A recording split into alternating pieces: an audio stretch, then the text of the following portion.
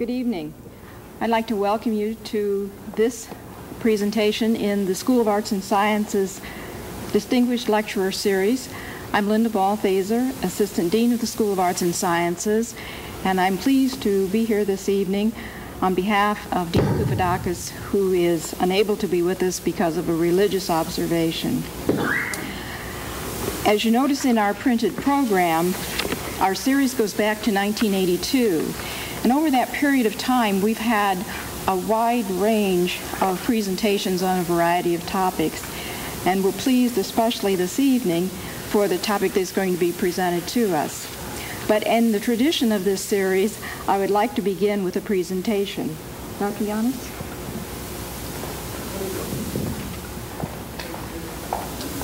We'd like to present this plaque to you as our distinguished lecturer. Your name has also been engraved on the composite plaque that hangs in the Dean of Arts and Sciences conference room. It's a pleasure to have you with us this evening. This is very impressive. Thank you very much. You're welcome. Thank you. Do I take it away here? Okay. Let me get myself turned on and put this work on full image.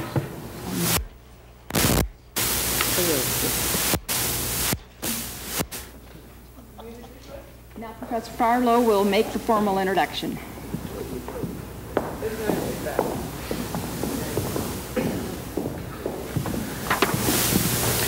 Well, it gives me great pleasure to introduce tonight's speaker, Dr. Christine Janis. I've known Chris for longer than I care to remember, and no doubt longer than she cares to remember. But she's a native of London, England. She did her undergraduate work at the University of Cambridge and then received her PhD from Harvard University. She is now at the faculty of Brown University in Providence, Rhode Island, in the Department of Ecology and Evolutionary Biology. Her research interests are varied, mainly concerned with the evolution of mammals, the interaction of body form and ecology and evolution. And she is said to be a very animated speaker who does not resemble all cartoon characters who might be considered. And I'm sure it'll be a very interesting presentation tonight. Yours, Chris.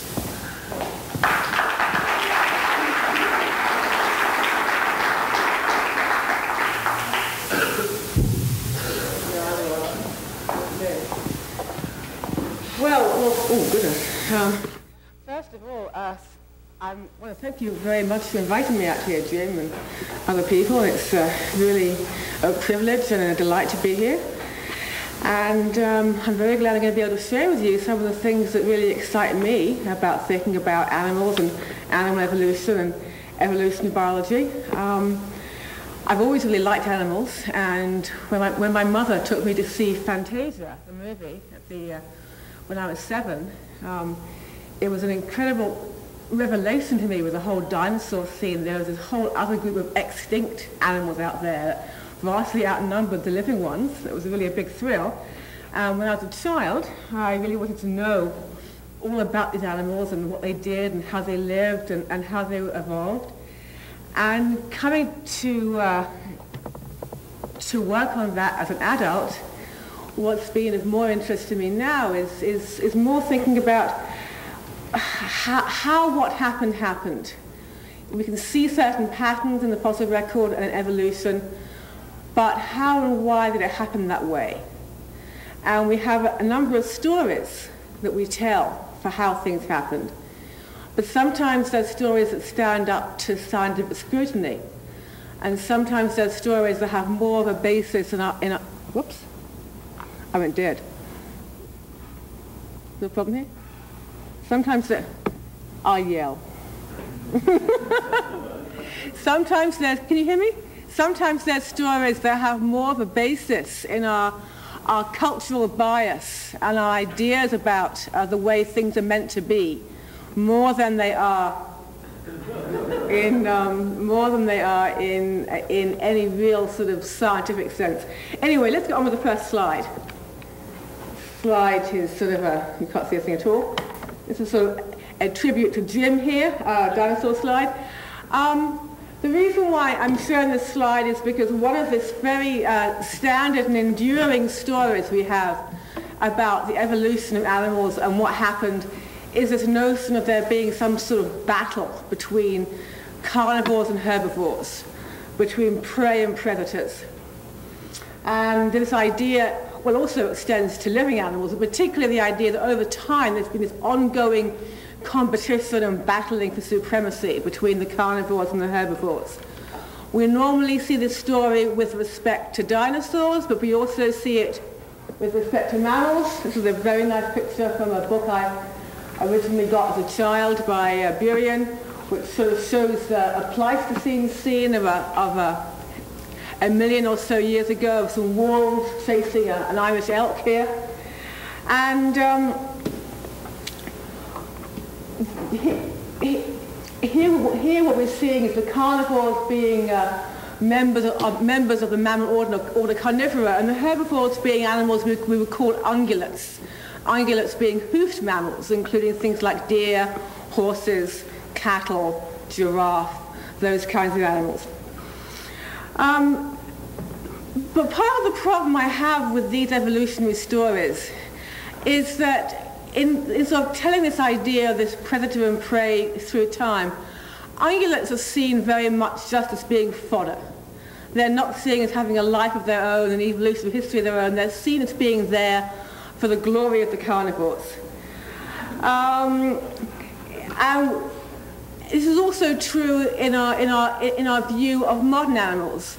There's a program on cable TV that runs weekly. It's called Fangs, about carnivores.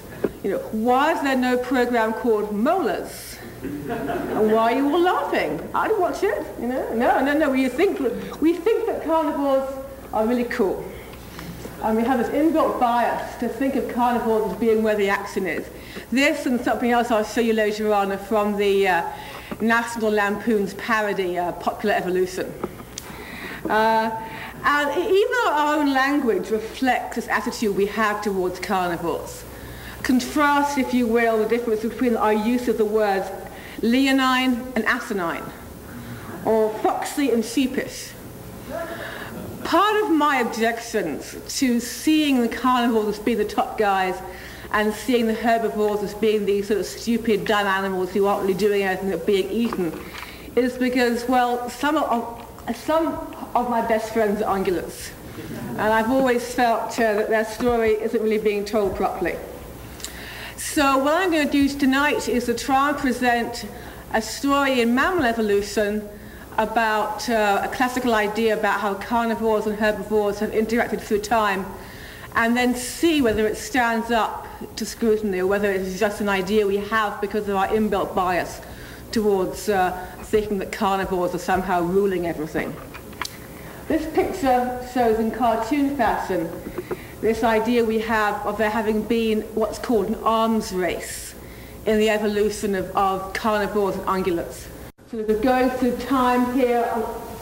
On the left we have an Eocene, or animals dating back to 50 million years ago or so, a little horse and a carnivore. Then we have a more recent, a Miocene, like a 20-million-year-old horse and a carnivore, and finally a recent horse and a carnivore. And the idea being is somehow, through evolutionary history, they've been chasing and being chased in concert, gotten longer legs and faster running speeds.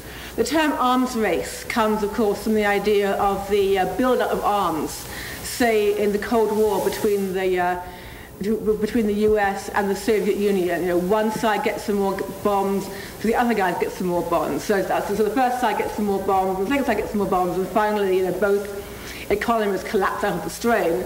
Seems to have happened, but basically the idea is there's been this sort of coevolutionary acceleration, or escalation of the ability to run, to chase and be chased.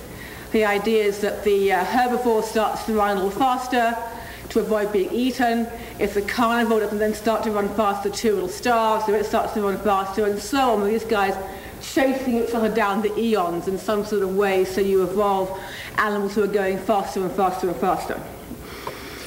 Okay, so does this very popular notion actually reflect what really happened? Or does it reflect some kind of inbuilt bias we have towards how we perceive how things might have happened?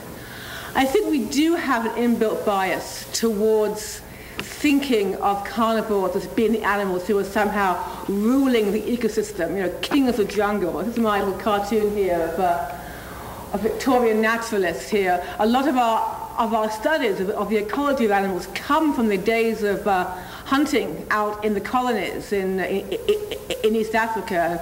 The whole sort of 19th century idea of Tennyson's nature bred in tooth and claw as a competition, and it's a tough world out there, and things are killing each other, and this idea that somehow carnivores hunting down their prey is akin to us hunting for sport, and so on and so forth.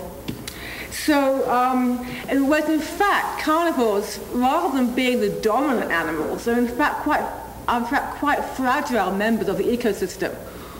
Part of the reason why most present-day large carnivores are endangered species is because they're the top of the food pyramid, and if there's a problem with the ecosystem, they're the first to go. Okay, so as I said, what I want to do is examine this idea of these guys tracing each other through time. I'll back up to this slide. And ask the question, okay, I think it's fairly clear that animals who run fast have long legs. I mean, after all, we race greyhounds, not dachshunds. And long legs seem to be important for fast running. But that's very different from asking the question is, were long legs evolved for fast running? Or is it just that if you happen to have long legs for some other reason, can you then run fast? So I'm going to ask the question, were long legs evolved to run fast to start with? And secondly, did the evolution of long legs happen in this kind of coevolutionary arms race, with a small change in the herbivores being matched by a small change in the carnivores, and so on and so forth over time? Okay, so having sort of set the scene there, first what I want to do is to back up a little bit and just say, what is the evidence from the fossil record that you've had this increase in leg length over time? There's been this change in animals getting longer legs over time, which we are presuming reflects increased speed. Okay, here we have this very familiar picture of the story of horse evolution. Here the horses are drawn of the same size. Here they are to scale. And this is a sort of familiar textbook story of the earliest horse being a little guy with fairly short legs and lots of toes, evolved over time to a bigger guy with only one toe and longer legs. I think we're so familiar with that as being a textbook story of evolution that we think it just applies to the horse. We forget that in fact all animals who are large and specialized, all mammals who are large and specialized today started after evolutionary history as small and less specialized. Basically for over the first 100 million years of mammal evolutionary history, they were basically vermin in the shadow of the dinosaurs. Thank you, Jim. Yeah, but this one's making a face at your guys.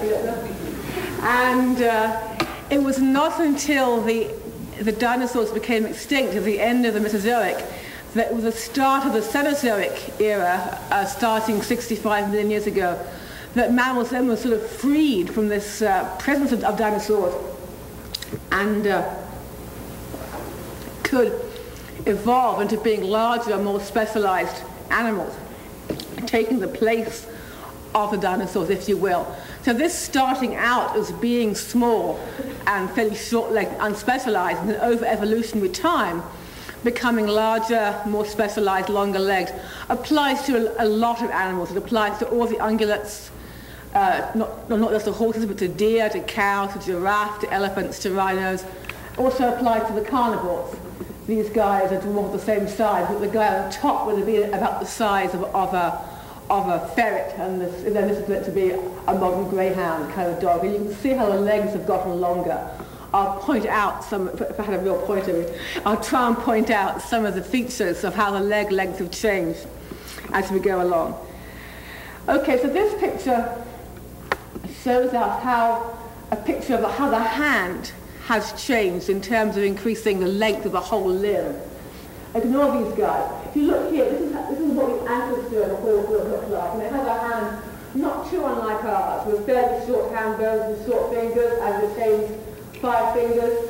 And then if you sort of follow going up here, B, C, D, E, and F, what's happened is a lot of the lengthening of the leg has come from lengthening of the bones of the hand, or in the back leg from lengthening the bones of the foot.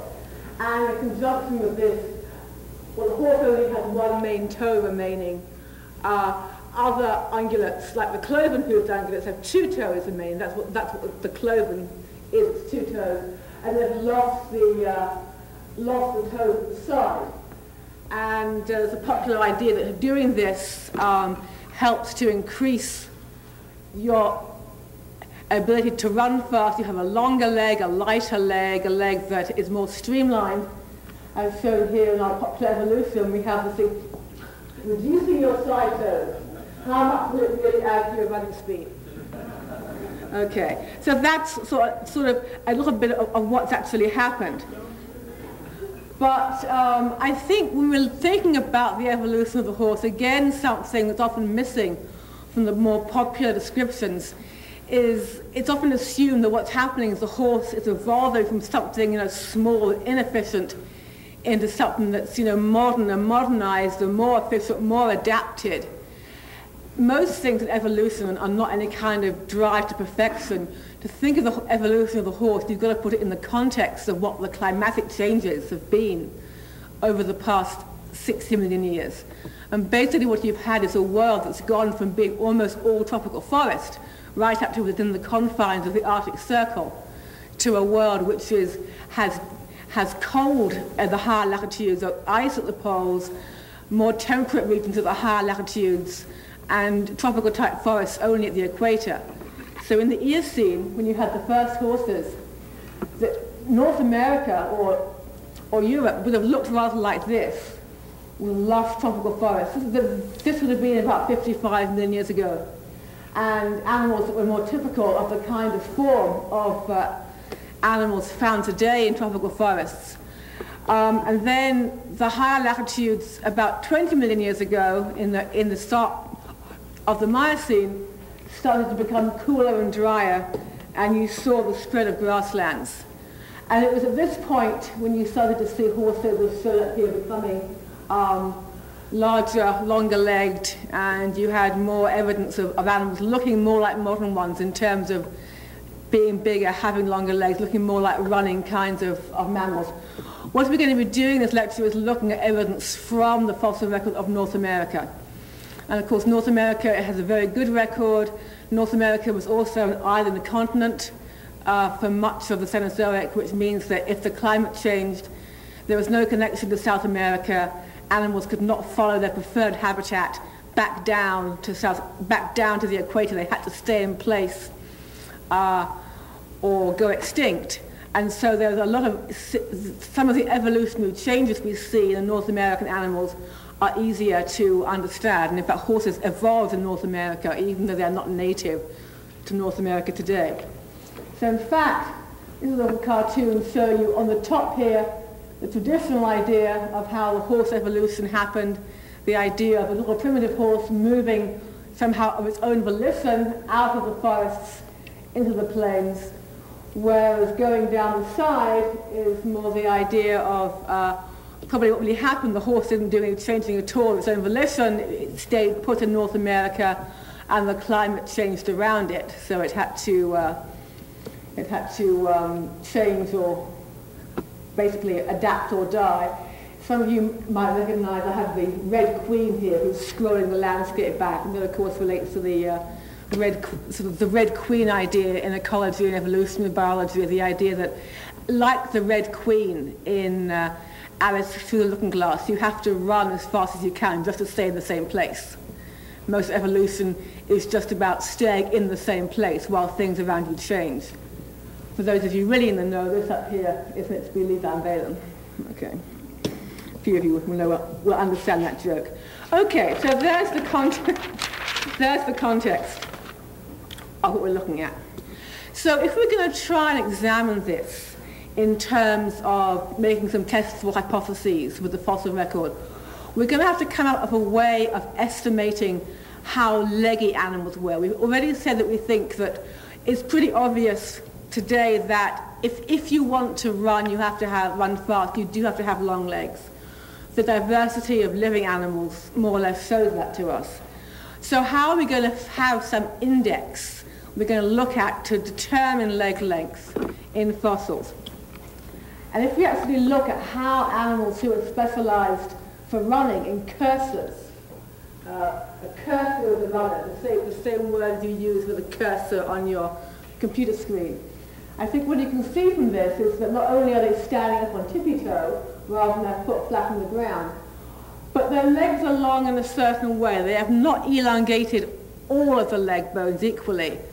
And this is the hind leg. The thigh bone is the femur is fairly constant leg. And what's really become elongated are the bones of the foot, same as the bones of the hand I showed you here in the earlier slide. And those are the metatarsals in the hind limb here. So one common indicator that's been used of the index of how leggy an animal is what we call the metatarsal to femur ratio. Here's the femur in what we have here. We have carnivores on the left, herbivores on the right. On the top we have unspecialized guys who have short metatarsals in comparison to their femur. They're not particularly good runners. On the bottom we have more specialized guys who have elongated the length of their metatarsals. So how long the metatarsal is compared to how long the femur is can be used as an index of legginess, an index of cursoriality that is more or less free of total body size. There is a few problems, and some of these details I can discuss with you guys later on if you like. But in general, carnivores and herbivores do have different proportions. So you do have to examine them separately. You can't mix them up together. But in examining carnivores versus herbivores, it's fairly constant, in the two separate groups, that ratio is going to give you some index of how long-limbed the animal is. And these are bones that tend to preserve in the fossil record, unlike more delicate things like rib bones, for example. So we actually can get that information. So I'm going to be asking two questions. Okay, one is, if we actually look at the fossil record, is there evidence for like a stepwise coevolution between the leg lengths over time? Here we have time going this way. We're going to have leg length here. I said ungulates and carnivores were proportioned separately, so ungulates are going to be somewhat more leggy than carnivores. Again, the reasons why that is something I can talk with you about later on, or the reasons perhaps why that is, no one really knows for sure. If there was this kind of coupled coevolutionary event, we would expect to see a stepwise correlation, as one guy got leggier, so the other guy got leggier, and so on through time. With both starting with short legs and both ending with long legs, but doing it in a coupled, concerted fashion. Another thing to look at is to look at living animals and to say, is there a correlation between the leg length and running speed? Now, obviously in general, longer-limbed animals run faster than short-lived ones. I put dogs and badgers because I couldn't figure out how to spell Dachshund in the slide. But in general, it's true. But if you look within a group of already long-limbed animals, is there a simple correlation between the relative limb length and the speed? If you've got two horses or two greyhounds, would the one with the longer legs always win the race? And if that's not true, if there's no simple correlation like that, then we have to ask the question, well, is being long-legged just about fast running? Okay, so I'm going to spend most of my time looking at the first question, and then spend a shorter amount of time looking at the living animals. Okay. Just want to make the point. What we're going to be doing here is considering the evolution or even the very existence of what we would call pursuit predators. That is, predators who chase their prey, who run their prey down. And a pursuit predator is defined as an animal who will chase the prey for more than 300 meters. Pursuit predators are normally pack hunters, like wolves or some hyenas, but not always. The cheetah qualifies as a pursuit predator, but does not normally hunt in packs. Secondly, you can have pack hunters that are not pursuit predators. The lion hunts in packs, but it's actually an ambush predator.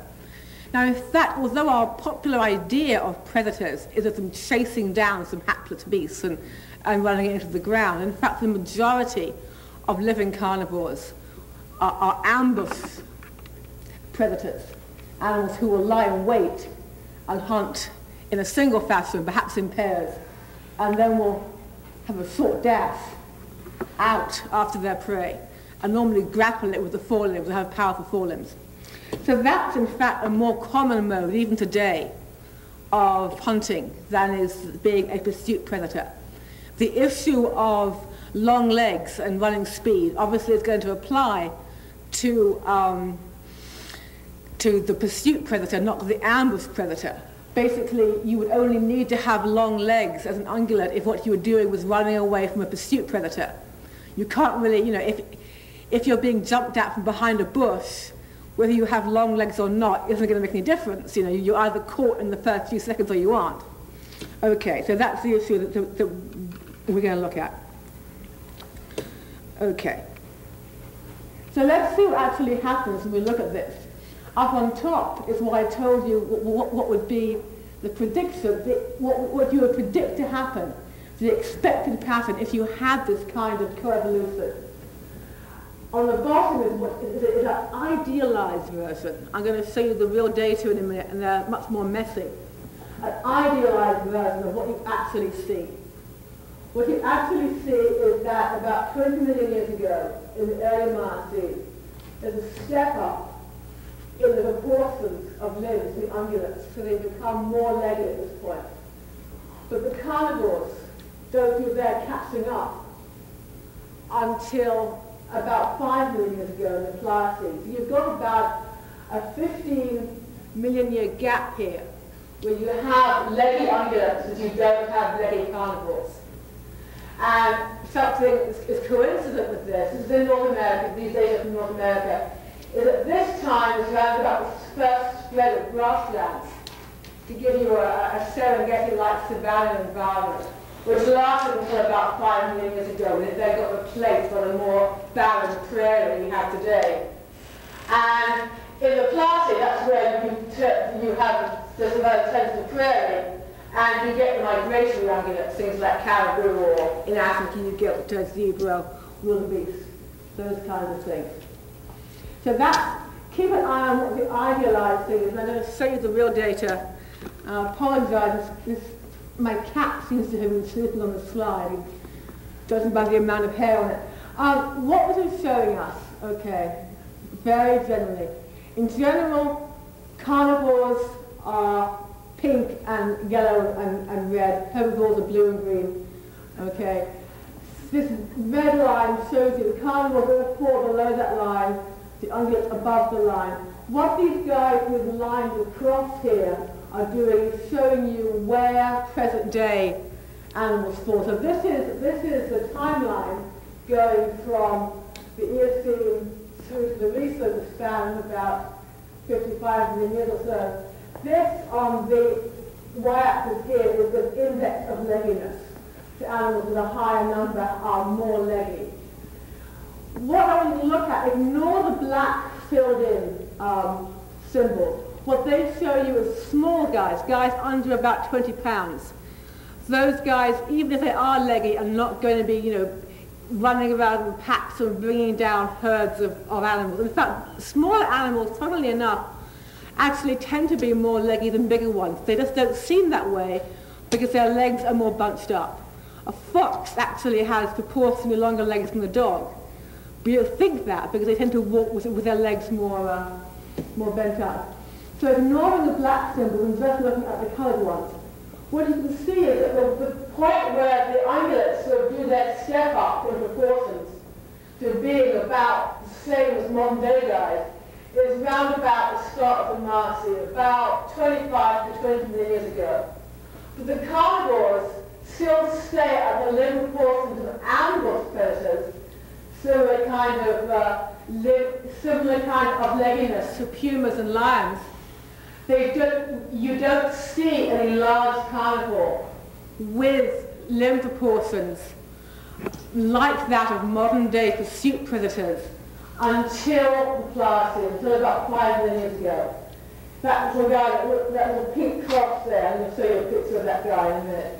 You have got some animals back here that look more leggy, right back in the Eocene, but in fact, these red crosses here, those animals are not, they're classified as carnivores, but they have teeth that show they were bone crushers. There are these things called mesonychids that gave rise to whales. They were not, in fact, real, the same kind of carnivores as the animals that we think today of being considered carnivores. So the data show that although you have plenty of carnivores around, they all have the proportions of being ambush predators until about 5 million years ago. What I'm going to do is show you some pictures of some of these guys. What we're going to be doing is comparing on the top here African ungulates with some of these guys who are around in the North American Miocene. Basically, by the middle Miocene, by about 15 million years ago, the ungulates in North America were fully as leggy as any of the guys today in modern Africa. And I compare them with Africa because it was a sort of Serengeti savanna-like habitat here back then. What's interesting, of course, is rather than having antelope, the animals are made up of a diversity of horses and camels. But although it was a different taxonomic diversity, it was a similar kind of diversity in terms of the ecologies. But in contrast to the ungulates, the carnivores are not nearly as leggy. Here are a bunch of guys you see today in Africa. You have the small carnivores, the cattle, the jackal, the calico, the cat. Then you have a bunch of animals who are pursuit predators, like the hyena, the hunting dog, the cheetah. You look at their equivalents in North America. This is a kind of bone-cutting dog. This is one sort of extinct family called bear dog. This is actually a running bear. This is a saber-toothed cat mimic. They're all much more stockily built. They are not long, leggy animals like the carnivores are today in Africa, who do the fast running, or even the wolves in North America. And you might ask the question, well, why has no one noticed this? Why does everyone sort of think of these guys as being, while they portrayed in fossil reconstructions as being wolf-like pack hunters? Part of the reason, I think, is that their heads look very wolf-like, and skulls and teeth are much easier to come by in the fossil record than are limb bones, and look much more impressive than limb bones. Okay? But people, because they look wolf-like in their heads, on the skulls, people have often tended to sort of say, well, they must just have been wolf-like. After all, we have wolves today. We must have had wolves back then. I want to show you a picture that is a great illustration from a popular book on mammal evolution, how some of these animals have been falsely reconstructed. This is a reconstruction of one of these extinct bear dogs that was around in the Miocene. And as you can see, they've made it look very leggy on a greyhound. Here's the heel. It's great long foot bones. This animal looks like a very fast runner. Unfortunately, I pointed where it reached, so if you look at the skeleton up there and just see where the heel is, you can see where the heel is there? It's got a very short foot. It's like a badger. It's not. And here they have the skeletons side by side with the reconstruction with absolutely no comment.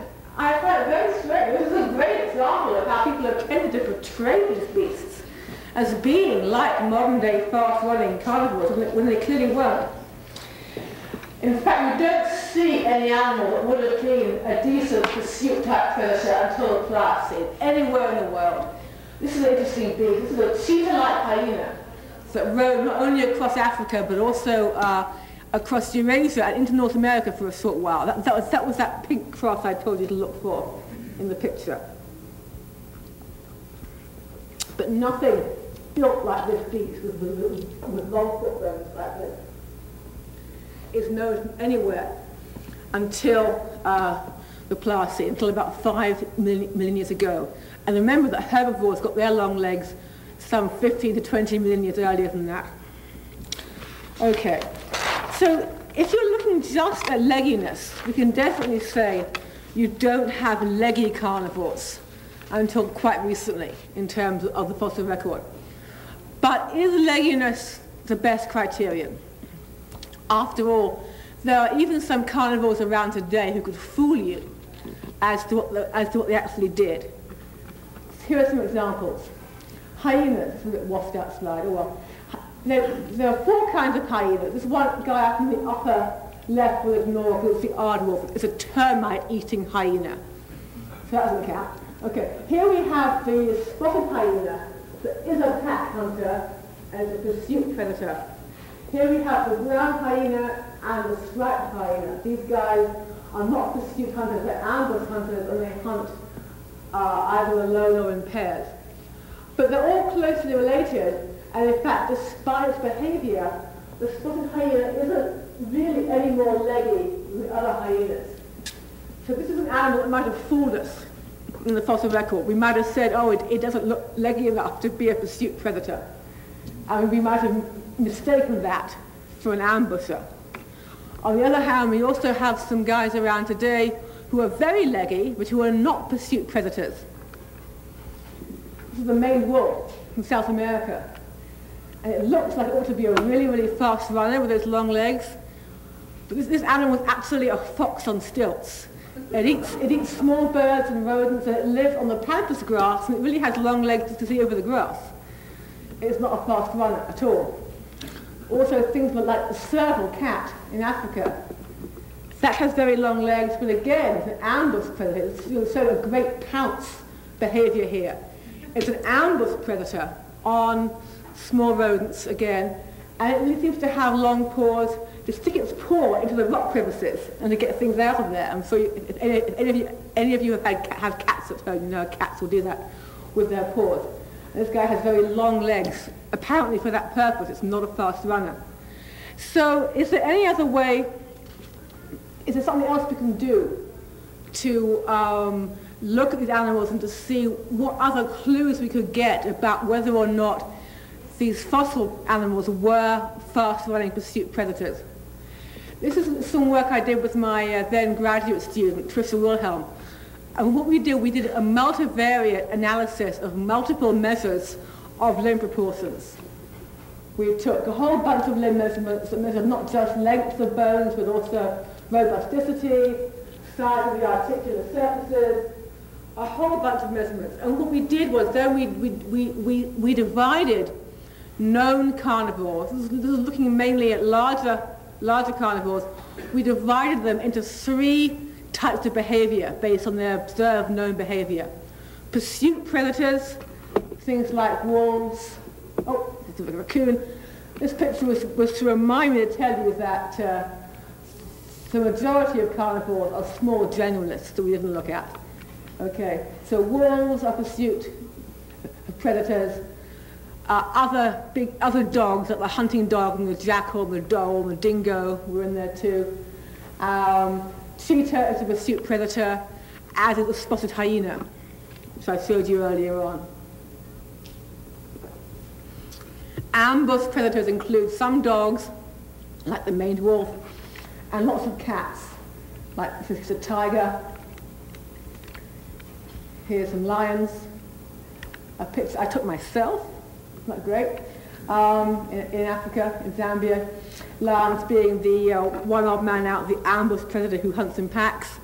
And then we also looked at a group of generalists, animals who are not specialized predators and who are somewhat more omnivorous, including things like bears, wolverines, the glutton, and also some dogs fall in here. Well, garbage hounds, yeah, but the raccoon dog of Southeast Asia is an omnivorous dog, more of a generalist. The point being is that our 3 different groups of animals to look at were not from ones, did not represent a single family in each case. They crossed taxonomic boundaries, so they weren't looking at an effect just due to being interrelated. So we did this multivariate analysis called discriminant analysis, and I'm not going to go into details of what we do. So what this does is basically you put all these measurements into the computer and it sorts them out in multi-dimensional hyperspace. And in discriminant analysis, what we ask it is, if we tell you that there are 3 groups here based on some criteria, in our case the criteria of behavior during predation, then can you cluster them according to these different things we've given you, the different bone measurements? And the answer is basically yes. Ignore these things here for the time being, okay? What it did was, these different colored eggs here, these are circles drawn around the distribution of where modern species fell in this hyperspace. So what it's showing, it basically sort of takes all these measurements, jumbles them around, and pulls them out as sort of pulling on one major axis or a second major axis. The first major axis here appears to be a speed versus power axis. Animals that fall down here are more likely to build with longest legs, animals that here are more heavily built with shorter legs. The second axis seems to be a mainly more terrestrial, this is more sort of semi-arboreal axis. Up here, animals have longer legs and more powerful hind limbs. Down here, that's shorter legs, more powerful forelimbs. And what you can see is that the computer did sort out very nicely. There's a little overlap right here, but it did sort out modern animals into a pursuit group, an ambush group, and a generalist group. Then what we did, we fed in data from fossil animals and said, okay, do any of the fossil guys fall within the group of pursuit predators? Interestingly enough, no fossil animal clustered with any of the living animals. They all sort of go in the middle. And I think what it's telling us is that this guy is sort of out on the limb here. This is a little dog. But mainly, all these fossil species are, if you can believe the axes on here, they're more heavily proportioned and more powerfully built than are the majority of present-day carnivores, at least the pursuit or ambush carnivores. Because they fall outside of the boundary of the living animals, you can't really look at that and give any kind of precise prediction of exactly what they did.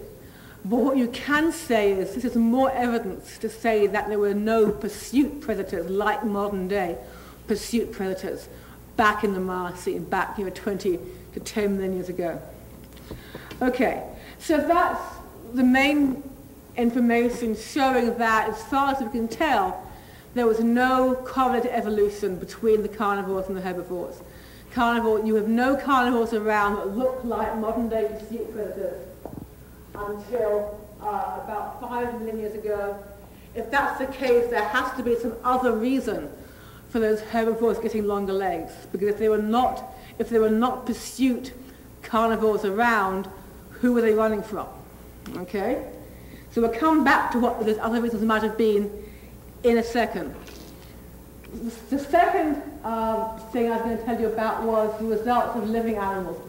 What I did, this was some work I did with Ted Garland at the University of Wisconsin in Madison. And we showed that if we take our index of legginess, the metatarsal to femur ratio, if you compared the running specialists against the non-running specialists, yes, there was a significant difference in correlation between speed and running. So we were sort of limited in the number of animals we could use, because the number of animals for which there's information on maximum speed isn't that great. But if you look within the group of more specialized animals, carnivores on the one hand, herbivores on the other, there's no simple correlation between the absolute length of the leg and the speed. And I've said we have done all kinds of data manipulation. I will put that up in case someone jumps on me later on. I mean, we did all the things we ought to have done to make sure there were no biases in the data and no biases in the method. And we still came up with the same answer, that no, if you're comparing apples and apples rather than apples and oranges, compare long-leg carnivores or compare long-leg herbivores with each other, there's no one-to-one correspondence between how long-legged they are and how fast they run. This is looking at species, not individuals, looking at species. So again, there's more evidence to fuel my idea that I'm not so sure that animals get long legs in order to run. I think once they have long legs, they can run fast, but I'm not sure it's why they get them in the first place, as shown here. Question: are these sort of cursorial, these leggy adaptations, are they really about high-speed locomotion? Even if they permit high-speed locomotion and may be essential for high-speed locomotion, or were they initially evolved in order to increase efficiency at slower speeds? Okay. Why might I think this? Longer legs are going to give you more efficient means of transport from one place to another. For a simple reason, people have looked at animals, how animals move and put oxygen masks on them and everything else. I think they found out that the cost per stride are constant. So it's the number of strides you take that determines how expensive it is for you to go a certain distance. So if I were to walk from here to that chair, taking 10 short strides, it would cost me twice as much as if I took 5 long strides in terms of metabolic energy. The little cartoon is trying to show you the bigger animals have longer strides. Anyway, big animals tend to be more efficient at transport, and increasing your leg length is going to give you a longer stride on top of that. And so maybe if you increase the leg length, it's going to increase, to make your transport more efficient. Now, people normally think of increasing, being more efficient as applying to fast speeds, so to gallop, let's say. But actually, it seems that increasing the length of your stride, increasing the length of your leg, is going to contribute equally at slower speeds too. I hope we can decode the little graph here. This is showing some data taken from the work of Colin Pennycook at Bristol. And what it's showing, along here we have shoulder height. Each different point here is a different species of ungulate at different gaits. Walk here, trot here, canter up there. Here is the shoulder height, which is an estimate of how long their legs are. And here is the reciprocal of stepping frequency. So up at the top, that's taking a lot of steps, and down here it's taking a few steps. What it's showing you is that if you have longer legs, you need to take fewer strides to go any given distance. But the slope of the line, the amount it makes a difference, if you like, is adjusted, and it's exactly the same for all 3 gaits, for the fast canter, the medium trot, or the slow walk. Even though the absolute length of stride taken is shorter than the gallop and the canter, the amount by which it makes you more efficient is the same. And why would walking efficiency be important? Well, if you're an animal who needs to forage a lot and walk around a lot per day, it's been shown that just the daily walking around contributes about 15% of the total budget of the energy of a sheep. Doesn't sound very much, but if every little bit counts. If you can knock that, a sheep already has quite long legs for its size. Maybe by doing that, it's knocked down that from 30%. Who knows? Another way that having longer legs is going to contribute to your efficiency, apart from increasing your stride length, is that with those long legs, you can bunch your muscles up at the top of the leg and run the tendons down to the feet and use those tendons to store elastic energy. This shows how a horse will store energy in its long tendons during a gallop and sort of bounce back like a pogo stick. It's always been thought that only happens in fast speeds, but I can give you an example of how it happens in slow speeds, even in ourselves, using our long Achilles tendon at the back of our leg. If you're walking along and you think about walking down a corridor and you come to a flight of steps going up, how are you going to walk up that flight of steps? Are you going to put your heel flat on the step, or are you going to put your toe on the step? You put your toe on the step and let your legs sort of go down a little bit to give you a bounce up the step. It's actually quite tiring to walk up the steps, putting your heel flat on the step. So we even use this idea of elastic storage in our tendons and our legs, even in our unmodified fleshy legs with quite short tendons. So think about how much more energy could be saved in a long leg animal, a horse with long tendons, even at slow gaits. Okay. So the point is that when we look at how this relates to how animals actually behave in the wild, bigger animals have relatively, proportionally larger home ranges than smaller ones do. Bigger animals don't just range more per day in proportion to their size, they range proportionally more per day. And so they're going to incur larger costs. And of course, when you get your leggy animals tend to be bigger animals, and maybe they're incurring more costs, maybe having longer legs still helps in this ranging cost. Other thing is to think what was going on back when we see this increase in leg length. I said we saw it in the early Miocene when we have this change in habitat to a more open grassland habitat. Now, that's the point when you get more leggy ungulates, and the traditional explanation has always been, well, of course they need to be more leggy then, they're out in the open, they're not in the safety of the forest, they need to have longer legs to run away. But we've already seen there's nothing there for them to run away from, and these guys are not running after them. There has to be some other reason. If we look at living animals, ignore the skulls for a second, the legs of animals found today in what we call open habitats, like grasslands, savannas, and prairies, are more leggy with longer foot bones than animals found in the closed habitats or forests and woodland. And again, that's normally being interpreted as an anti-predation device in the open habitat guide. But remember, when we first saw this, there were no pursuit carnivores. If you look at how the home range relates to, so open habitat animals have longer legs. What else is true of open habitat animals? They have proportionally bigger home range for their size. This shows you the body mass along here. The dotted line is lumping all ungulates together. Each little symbol here is a different species. The open symbols show animals who live in the open habitats, the grasslands and prairies. The black symbols show animals who live in closed habitats, the forest and woodland.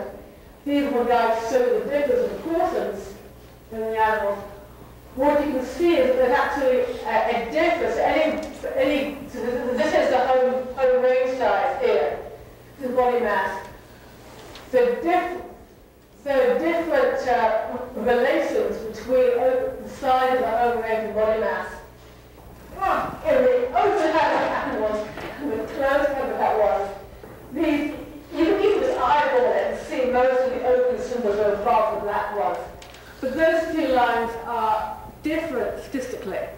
Now, it would be nice if I could have told you that I had done some statistics trying to correlate leg length with home range and had found a direct correlation. There's a weak correlation. Part of the problem is home range data are actually quite hard to obtain and they're messy. Animals will have a different home range in different habitats, and I wasn't able to actually squeeze anything decent out of this data, except to show you that this is general correlation that does hold true with my hypothesis. I think the problem was what I used was average home range over the whole species mean. Maybe I should have used maximum home range or minimum home range. I should go back and reanalyze this data. Anyway, we do have some evidence to corroborate the idea that animals in more open habitats are going to have a bigger home range. They're going to be wandering farther per day. They're going to be walking more per day. They also have longer legs. Are these longer legs about this idea they're going to have further to walk per day? They need to have a more efficient way of walking. So I can't do better than this in terms of the living animal data. But there is a way that we can test this with the fossil record. We said before, I'll go back a couple here. Okay. It was in the early Miocene, it was about 20 to 25 million years ago in North America, that you have the change from more forest to grassland, and the ungulates got their longer legs. Did this change in climate and the kind of environment as determined by the record from fossil plants, did that happen at different times on different continents? And if so, was that then also correlated with a different timing of different ungulates who are more leggy? And the answer actually, although this is not, I have not done this in a formalized way, the general answer is yes. If we look at North America, when you first have your trend to grasslands over here in the Miocene, it's still woodland in Africa and Europe. And these guys are way in advance at this point in evolutionary time in terms of being leggy compared to these guys. In contrast, South America seems to get its open grasslands earlier, a few million earlier than North America, and again, its ungulates sort of go leggy earlier. So again, this is corroborative evidence. None of this stuff provides you with firm proof, but it is support for the hypothesis. So anyway, to sum up, whatever's really going on with this kind of stuff, we can certainly say we have definite evidence to show that there is not coordinated coevolution between carnivores and ungulates. This didn't happen. These guys got leggy by themselves. 15 to 20 million years before carnivores got leggy. If they could not have been doing it to escape the carnivores. Why were they doing it? We have some good circumstantial corroborative evidence to suggest at least it could have been to do with ranging costs in a different kind of environment, needing to walk more per day. These longer legs were initially about needing to walk more, which incidentally made them faster runners. That isn't why they did that initially. Why did carnivores get longer legs? Well, carnivores catch up in the Pleistocene. That's where you have even the climate changing even more extreme. So when you first see animals who we know today are migratory, maybe the carnivores were just trying to keep pace with the ungulates, following them around, and they too got longer legs in association with following the migratory herds, which then gave them, at that point, the capacity to run faster. But a lot of that is speculation. We are not really quite sure why things get long legs. But one thing I can definitely tell you is there was no coevolution of this trait between carnivores and herbivores. Thank you.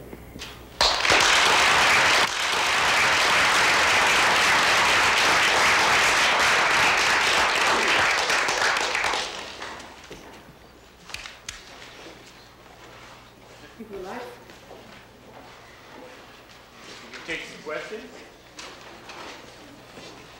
Why did you moderate? My brain's gone. So you moderate. Lots of choices out there that you Okay. Yes, it seems that migration is a strong correlating factor for long distance movements when you get open areas. Do you have a correlation with that, correlating long legginess with migratory species? No, that's later. What's been done is shown within reindeer, within reindeer subspecies, those subspecies that are migratory have somewhat longer legs than those who aren't. But across, are the migratory zebra do they have longer legs than non-migratory zebra? No. But I mean, so across species as a whole, no. I think basically what's happened is these guys are already adapted to be efficient transport machines. And the ones that become migratory maybe have some change in terms of their physiology at this point rather than their anatomy. You don't see any difference in anatomy across the board. You can't separate out migratory from non-migratory species just by their anatomy. Bill?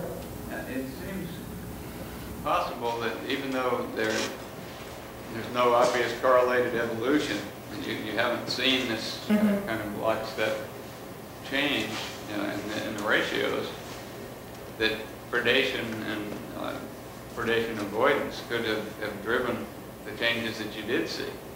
Suppose when the ungulates moved out of the forest, they were able to utilize higher speeds. Because they didn't have to worry about running into trees, and were able to get away from whatever predators were there. It may be that because there weren't these coursing predators, long-distance pursuit predators until fairly recently, there wasn't the advantage for the predators to develop those long ratio, the longer limbs. I think the question I'm really asking was it coevolutionary? And I mean, were there more legular ungulates in the open habitat? Was that legginess still related to being around the ambush predators? I mean, that's the question. I think you're never going to be able to say no, it wasn't. But one, I think you can say, well, there weren't things like wolves back then. We've interpreted these guys as being, we've sort of forced these extinct carnivores into the roles of being wolf-like pack hunters. But it doesn't look like they really were. They don't fit their morphology. Is there any other reason why you might want long legs in open habitat apart from fast running? And that's what I've been trying to get at as well. I mean, could there be any other explanation? In fact, there's some work being done by John Bertram at Cornell University, the vet school there. He was sort of intrigued by this idea, and he's doing a lot of work now on horse limbs and is trying to show that a number of the specific features of living horses actually do seem to be specifically for stamina at slow gaits and not for speed at high gaits. And I'm just trying to, it's just, I don't know, I guess I have this bit of the devil in me. If I see a traditional idea that everyone's believed for a long while, I want to say, well, is that really true? How can I try and dismantle it? And it's like, even if it proves in the end I'm wrong, what I'm more concerned with is getting people to think about it and just say, okay, this is a popular story. Is there really a basis for it? And even if we end up coming back to the old view, would we have learnt something on the way? I mean, a great example of this kind of stuff is the stuff that Jim would tell you about are dinosaurs endothermic. I think even if we ended up coming back to the idea that dinosaurs are not endothermic, we will sort of learn an awful lot about dinosaur biology in the course of doing it, rather than just the traditional idea that they're reptiles, so they have to be cold-blooded, So, but I do think there's more going on than just a simple. And I also do think that I think we're very biased by the idea of seeing predators as being the sort of kings of the jungle, rulers of evolution. Whenever you turn a TV program on and you see lions chasing zebras, for half an hour in a Nova program, how many millions of feet on the cutting room floor of lions go, oh, I mean, they're not doing that all the time. How much of an impact is it actually having on the animals in general, Hi. I find it kind of interesting that you put the question in terms of pursuit hunters, in terms of high speed. It seems to me the point of pursuit hunters is that they don't go at high speed. They go at a long, efficient speed. It's the sprinters who go at fast speed, and those are, of course, people, or animals, or people even in track and field. You can see the same thing. Shorter limbs for fast speed. Yeah, I think your point. I think the point being is it's always been assumed that long legs are about sustained running or fast speed locomotion. I guess my feeling is that, if you're going to do a quick burst of speed, you don't have to be as adaptive, certainly not as long-legged. And it seems to me that if you're having somebody jump out of you from behind a bush, it's not going to make a lot of difference whether you can run for a long distance or not. You're either going to get away or you aren't. No, I take your point. If an ambush predator can produce bursts of speed, I guess by pursuit predators, I'm meaning not just fast speed, but sustained fast speed, like we think of it in a racehorse or a greyhound, we think of it as being a fast runner.